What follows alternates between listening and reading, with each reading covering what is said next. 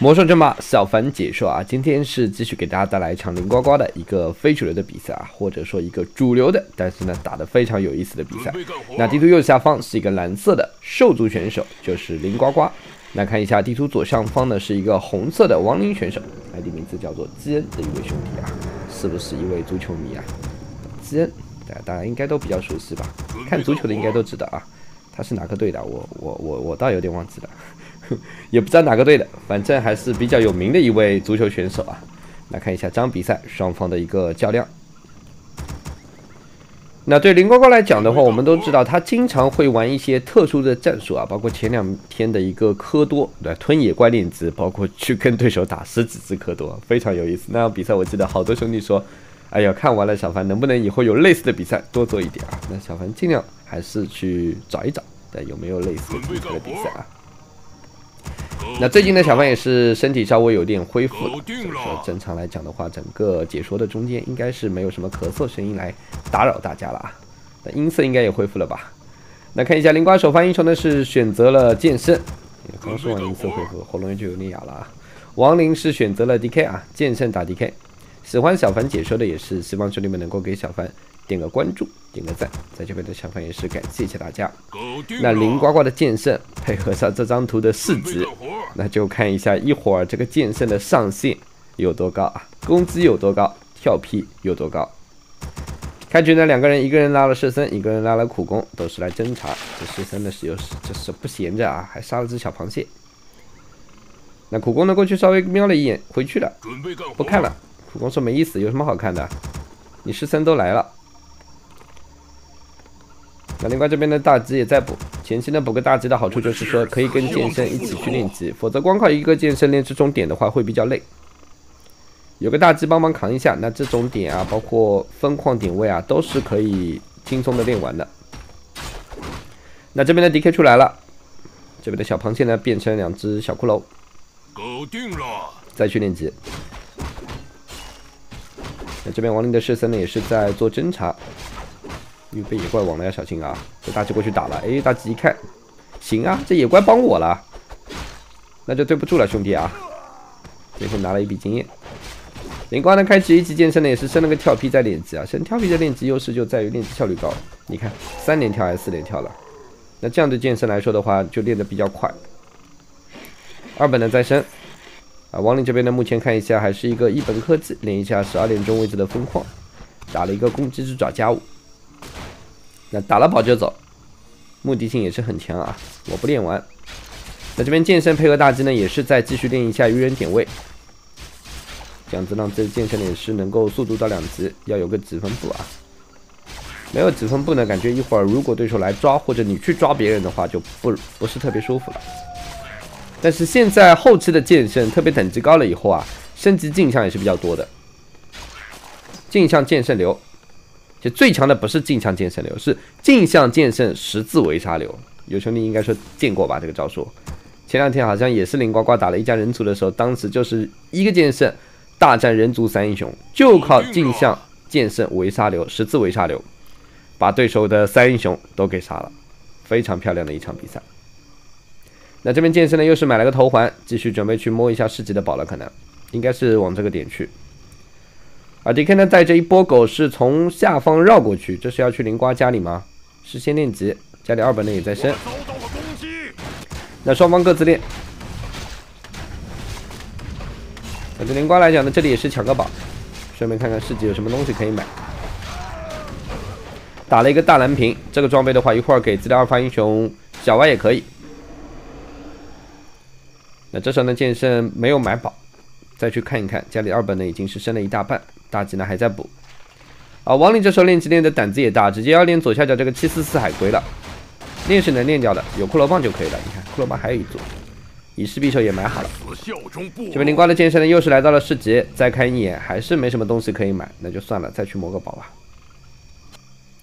那 DK 呢已经是顺利的练到了3级了，练得非常快。那这边狗小心 ，DK 给了一发 C， 用骷髅来扛就行了。那这边呢，看一下墨尔本智力书，剑圣呢还是比较喜欢敏捷之书的啊。那这样是对剑圣来说呢，还是要准备升3，再去练一下这个点就行了。DK 呢以势匕首一用，这时候呢要过去吗？可能想压一下，这时候兽族正好2本升完之后，哎呦，灵瓜直接升3本了，2本建筑没放 ，DK 一来好尴尬，你的建筑呢没有，只有2个地洞。那这边呢，地洞可以扒掉一个，但是呢，由于2发英雄小歪点下了，你扒了也就扒了吧，随便你，再放一个就行了，不影响。灵瓜说：“我这个战术，你地洞扒完我都不影响，我就这么2个英雄，几个大鸡，你来吧。”那这边的剑圣大鸡也回来了，先打你2个骷髅。那这边呢，对于亡灵来说，继续要拆地洞，其实真没必要，真没必要。这个局啊，为什么要拆地洞？因为职业比赛里面，这种时候如果能把你地洞打完了，那基本上对于兽族来讲，这场比赛很容易就没了。主要的原因还是说对手可能就一波流了，趁你人口起不来。但这种比赛呢，灵瓜打的就是一个非主流，所以他的地洞呢，本来说实话也不是特别重要。小歪来了，大吉也有了，有个剑圣了，可以的。灵瓜说，本来这点部队我可能就打到底的，你看这里堵住你位置，逼出你1本回城。所以根本就不在乎你打我几个地洞，连2本建筑都没有。你想，灵瓜唯一的任务就是小歪能出来，那就 OK 了。如果这时候你打地洞能让小歪出不来，那你的战略目的是达到了。所以亡灵的想法呢，还是用主流的打法再跟灵呱呱打。对灵瓜来讲呢，反正随便你，你爱怎么玩就怎么玩，你开心就可以了。我还是坚持我的打法，快乐魔兽，阳光兽族。那这边剑圣也是顺利的到了3级，打了一个阿利亚之敌，我身上的宝都已经减满了。那有兄弟说了，哎呀小凡，那这时候这亡灵这一波压过去不就赢了吗？这不一定啊，亡灵因为自己也没做好准备啊，3本也没升完。以前的话，暗夜打吹风流的时候，这时候是压的挺凶的，压地洞，鸟德过来打你地洞非常爽。点的又快，如果你那时候，我记得现在是因为2本能升水泥地洞了，那时候是3本才能升水泥地洞。你3本没升完的时候，那过来就专打你1波地洞。当时这个战术是挺狠的。那这边呢，看一下剑圣是跟小歪继续来练级。这剑圣跳劈还是蛮多的，1级跳劈。那这边看一下，打了个水晶球，小歪呢也是已经到了2级了。这边的亡灵也是在练级，3级的 DK 打了一个蓝牌。这一盘的话，感觉亡灵整个练级效率还挺高的啊，这有一说一了。这左下角的2个744海龟都是亡灵拿的。另外呢，这时候过来一看，呀，这个点都没了对手真能练啊，真的是能练，这点都能练完。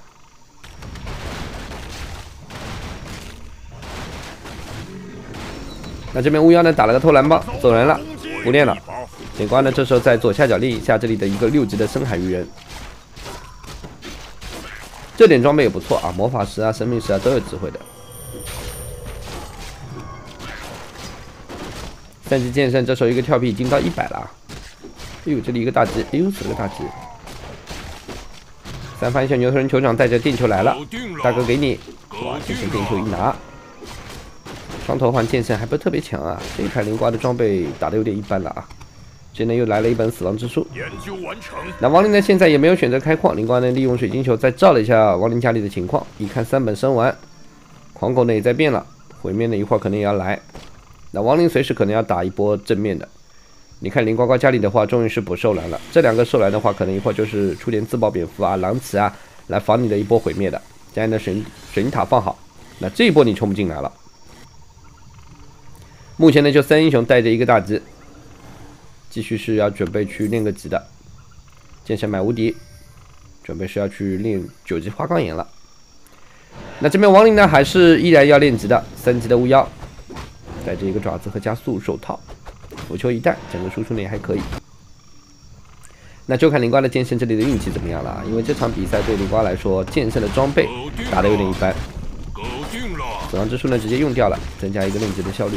这边呢就看剑圣能不能打一个攻击之爪加10啊，或者来个应用面具都可以啊。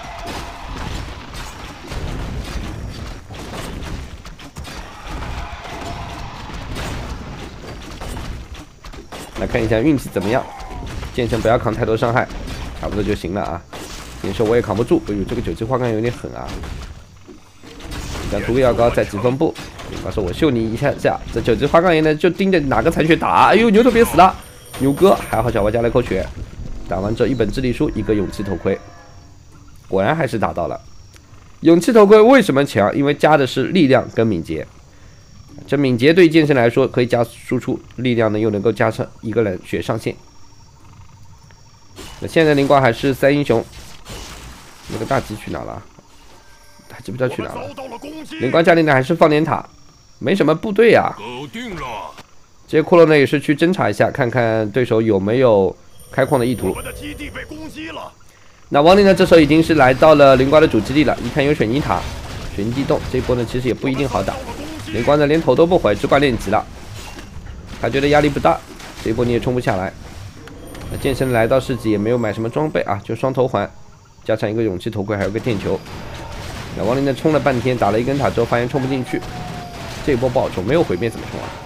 你至少飘几只毁灭。灵呱呱头都不回啊！哎呀，这不去啊！这是干啥呢？左下角造塔，这边是准备绕过去，从这个方向过去啊。那这4级剑圣过来，先去商店买个装备吧，直接砍大家了。牛头一脚地板，再来个妖术吗？我这1级那迦血瓶可以吃了，兄弟。这边的小秒这个牛头顶加速跑了。这边那迦，哎呦，这操作没过来啊，直接没了。3英雄打你亡灵的这一波50人口部队，万军从中啊，把那迦给杀了。那这时候亡灵呢感觉不对劲了，你是不是有分矿啊？去看一眼，哎，牛头，终于报仇了，杀了牛头。那这边4级剑圣还在操作，想杀蜘蛛，对手埋地。那这波狗呢数量还挺多的，哎，你不要 A 自己的狗啊。乌鸦兽别惹我啊！我狠起来自己人都打。搞定了。那这边左下角的灵光有2个水泥塔，这边亡灵冲这2根塔呢，可能冲是冲得下来，但是小心死狗。但总感觉没必要，就2根塔而已，死了2条狗。那这波呢，看一下灵光的剑圣又过来了，看谁？对手呢出了阴影，所以看到你剑圣，牛头呢直接买活了2只牛头。身上没有蓝屏，牛头也没地板。这边4级剑圣顶了无敌，快点跑！2只牛头呢，这时候也要注意。乌鸦呢还是有挠瓦的，那这波对灵光来说呢也不撤。小白身上还有大蓝屏的，挠瓦呢继续砸剑圣，小白加1口血。牛头这时候的无敌可以递给剑圣了啊，剑圣呢还是比较稳一点的。那这里呢要围牛头，围小歪，哎呦这么凶吗？剑圣顶无敌，顶加速，直接强行要击杀巫妖了。DK 的 C 没有，哎呦这边妖术，哎呦2只小白也要死，小白也死了，但巫妖也没了。双方这一波呢又换了，那没了巫妖的情况下，感觉这时候对于亡灵来说，哎呦又反围牛头有无敌的，这无敌应该稍微顶一下吧？不顶了吗？还是要顶？因为这时候如果牛头再死的话就麻烦了，哎呀又围了，完了剑圣救不了，这一波救不了了呀，7秒钟无敌不够了，递了个回城过去。快点往主基地跑，这边有阴影，剑圣呢还是要注意。无疑的话，目前呢还没有大师级啊，只是个入门级。那这波的亡灵好像是看到了获胜希望了，直接往里冲。但是也要注意啊，这里有3根水泥塔，这么多地洞，你冲势肯定冲不进来的。而对灵光来讲呢，只能等自己的小歪复活。但没想到对手这一波还挺能打的。左下角的灵光继续是放水泥塔，一会儿呢分矿还是要想要开的。因为3本的兽族呢，买个迷你基地有钱就可以开矿了。这时候剑圣呢出去，带着2个苦工，准备把这个分矿再练一下。而亡灵呢也是把12点钟位置的剩余的怪清掉，这就是前期他的这个不好的习惯导致的。他如果刚刚是全部练完的话，现在直接就可以开矿了。我们的基地被攻击了。剩了几个怪，你就开不了矿。灵怪这边也一样。那这时候剑圣呢是去到了市集买了个吸血光环。这装备对剑圣的一个持续的输出还是很有作用的。无敌再配好，这个吸血光环是只吸15啊，那个吸血面具就前2天小凡打电脑打到的那个装备是能够吸50%，所以说剑圣一旦有了那个50%的吸血光环，那就无敌了，那真的是无敌啊！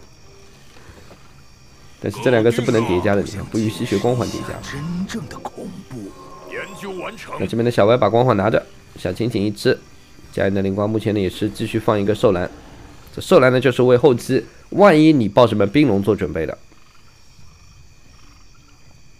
4级剑圣呢这时候继续出去，这边灵瓜的乌鹰呢也是在到处插眼，看到了对手12点钟位置的分矿了。那这边剑圣过来呢也是撞到了巫妖，亡灵呢也是把右上角10级的这个剩余的点位练完了。那灵瓜的现在的作用呢就是说我要限制住你开矿，只要你的矿起不来，那这一盘我们永远是在同一起跑线。剑圣呢又跳了个177，我怎么感觉177的概率特别高啊？剑圣老是跳177。那这边呢看一下，亡灵也是把灵光光右侧的这个分矿先给练掉了。地图上的点呢确实也是不多了。有这个爪子加5啊，剑圣早知道去拿了呀，可惜了，这真的有点可惜了。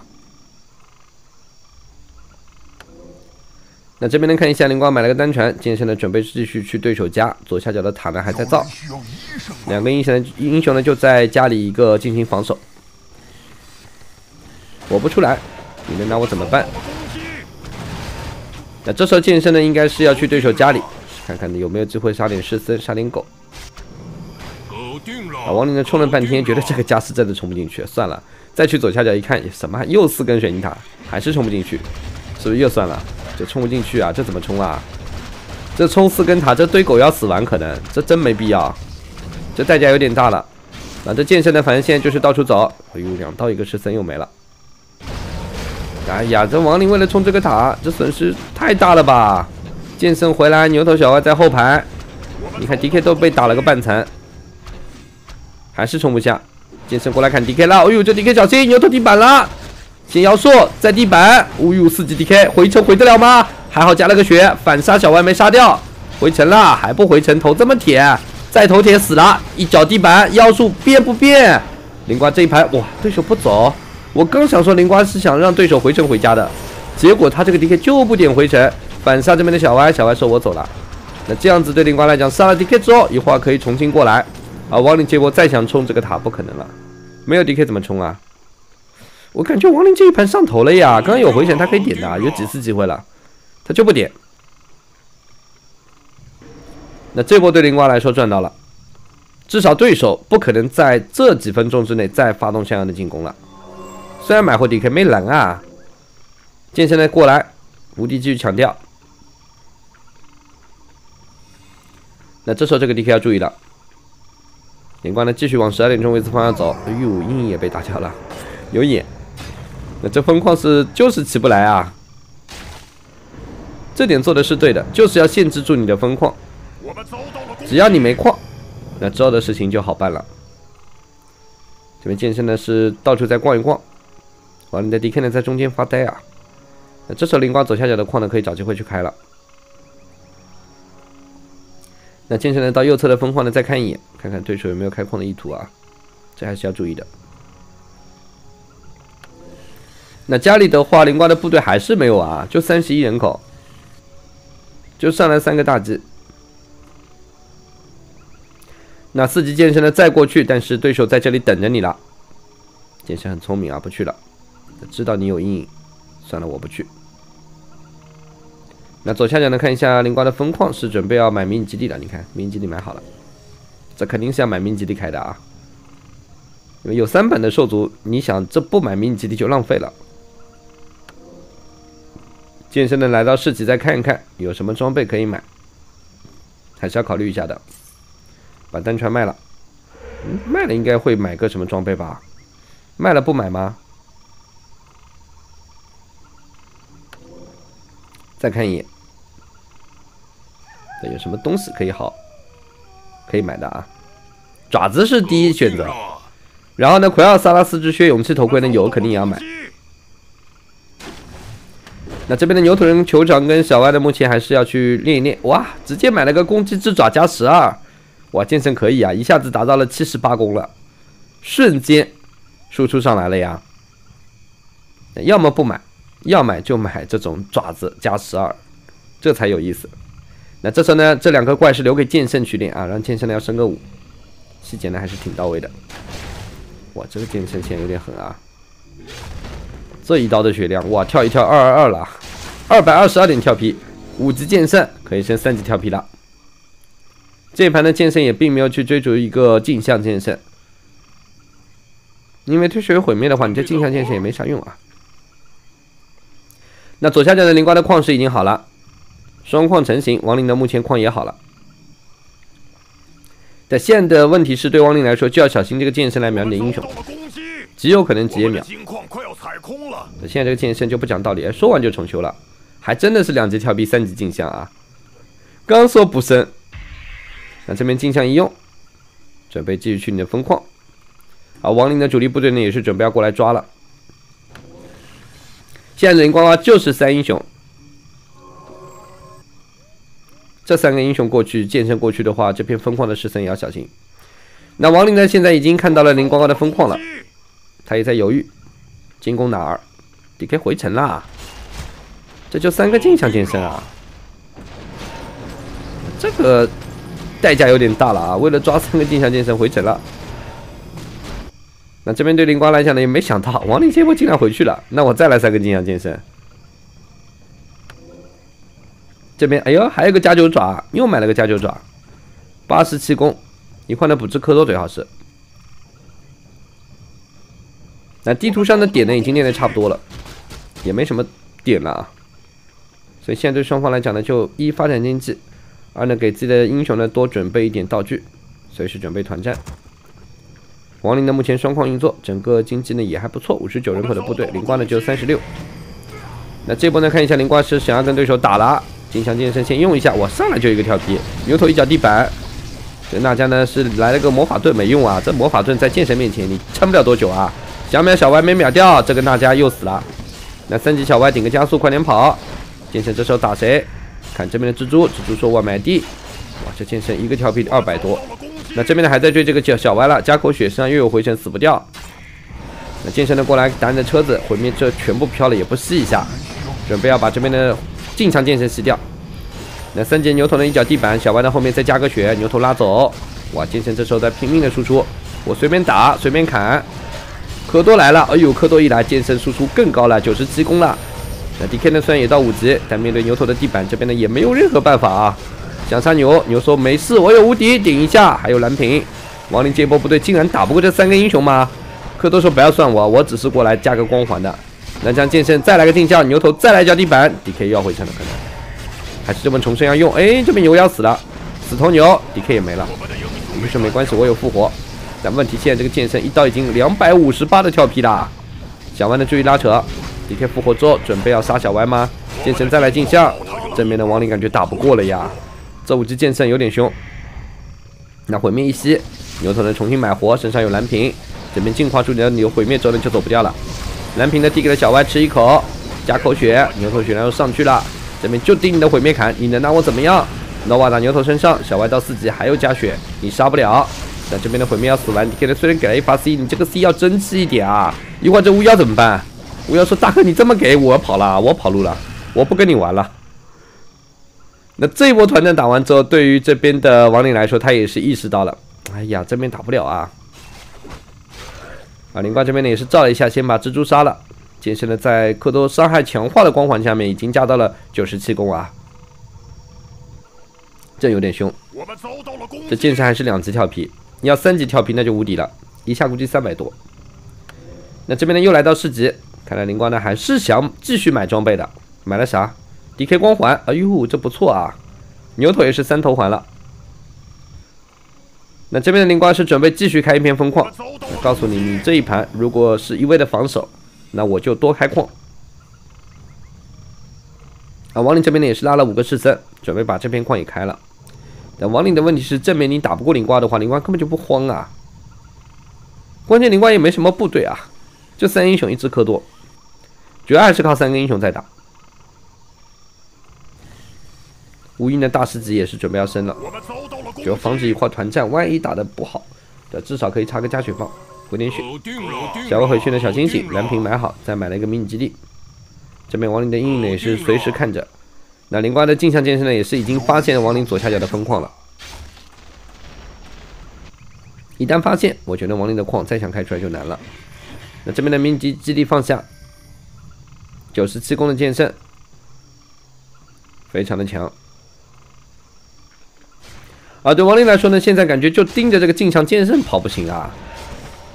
这镜像剑圣你就派一只毁灭过去吸一下就行了。虽然镜像剑圣还是有攻击，但他这个攻击真不高啊。这么多部队劳师动众，其实也就浪费了。那这边呢，看一下灵光可能继续要去商店买无敌、买团补之类的。这边呢，先把这个阴影打掉。哎呦，没打掉，走了。阴影跑得还比较快的，追不上啊。准备干活。那这边呢，你看这对镜像剑圣呢，就在亡灵的疯狂杀人的施森。牛头买好无敌。这边灵光呢，在市集也要放2根塔，告诉你这个市集是我的啊，你不要随便来。准备干活。那上面写我名字，呱呱市集。剑圣这边呢，又买了个加9爪，哎呦，104攻啦！哇，百攻剑圣又来了。我们遭到了百攻剑圣敏捷这一盘不高35也够了，攻击高9就行了呀。那有这样子的一个剑圣在，灵光呢又重修了，这次呢修的是3级的跳皮了，他不要3级镜像了。毕竟这种装备的剑圣，那还是要打输出比较猛啊。搞定了。那亡灵呢这时候还是守左下角的分矿，但你守了下方，你上方怎么办？顾头不顾尾也不行啊。亡灵回城，这波呢感觉灵光可能要打，但这剑圣好不容易重修了镜像，怎么可能不打呢？先往后拉扯一下，把你先勾引出来，牛头一脚地板，砍的就娜迦，你娜迦 DK 加不了血，这是娜迦比较惨的一个点。哎呦，这边秒科多，这科多没了，哎呦喂，科多被杀掉，剑圣瞬间攻击降到了94。那这边的牛头也是已经到4了。那这波的灵光暂时先撤，家里的科多应该还是要补一补的。没有科多啊，这剑圣的输出就少了很多啊。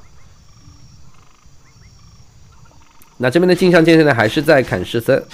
你看现在这100攻的剑圣，还是说输出挺猛的。2个打1个还是比较快。那看看剑圣一会儿还要不要买装备？其实已经够了啊，放不下了。剑圣的镜像一开，再吃个小清醒。那目前的灵光就3英雄。亡灵这边呢，现在的经济不是特别好，不是他不想报部队，他主矿干了，然后2片分矿呢一直在被骚扰，所以他的钱并不多啊，只有54人口。哎呦，这边这阴影又送了，左面过来吸一下。那这一波灵光肯定是要打的，在野外先秒小歪，这边的踩住 DK， 哇，这 DK 要死啊！来个妖术，哎呦，这 DK 还要被打出来了，4个血瓶，打出了净化。那这边的 DK 快点拉走，蝌蚪又来了，再来一脚地板，再妖术吗？再妖术，不给你回城的机会，毁灭吸一下。对手这一波的反应呢还是比较快的，但是呢，对亡灵来说，他也知道正面打不了，打不过，剑圣太狠了，蝌蚪呢还吞了个女妖，搞定了。那现在的灵光就3英雄加上1只蝌蚪，准备失去对手的分矿，逼着对手打团。对亡灵来讲呢，他可能还是想憋一点部队的啊。只是好像灵光不给对手机会了。镜像剑圣的好在还能解一下诅咒，这边又要秒蝌蚪了，小歪加口血，蝌蚪往后走，牛头一脚地板，这边注意英雄，蝌蚪是秒掉了，但自己的单位也要注意，这边还是想杀小歪，那这波的灵光回城了，这女妖的肯定要杀，也可以发 C 又被给上。那这时候呢，大师级的无疑效果就来了，加血棒一插，小清醒一吃。亡灵呢是连续的2波还是守住了自己的分矿，家里的女妖还是要补一补的，毕竟这个女妖的诅咒不管给到谁身上啊，效果还是不错的，都是 miss。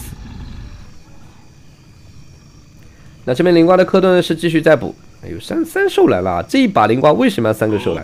它其实就是防着你亡灵，万一攒点钱爆点冰龙之类的，或者大量的毁灭，那我就是炸。所以说对亡灵来说，他知道这个情况下他也没办法。这边灵光呢，野外还堆了那么多箭塔。那亡灵呢是站住了中间的商店，可能是想买点无敌。灵光呢这时候3英雄来了，蝌蚪呢拖在后面，不要冲他们前排，还是要秒 DK 吗？杀蜘蛛。那牛头注意走位，特别这个小歪还是要注意，对手呢就秒小歪啊 ，NC 秒小歪还挺强的，打掉高达。这边蝌蚪也没吞。要上去吞吗？先围住 DK 了，哎呦，这 DK 顶无敌。那这样子对剑圣来说的话，反正现在镜像就一直用，血量多的时候就要用镜像啊，不要等到血很低的时候你再用的话，这效果就没那么好了。有就用，一定要打乱对方。那牛头地板，哎呦372的跳劈，哇，这 DK 就没了呀！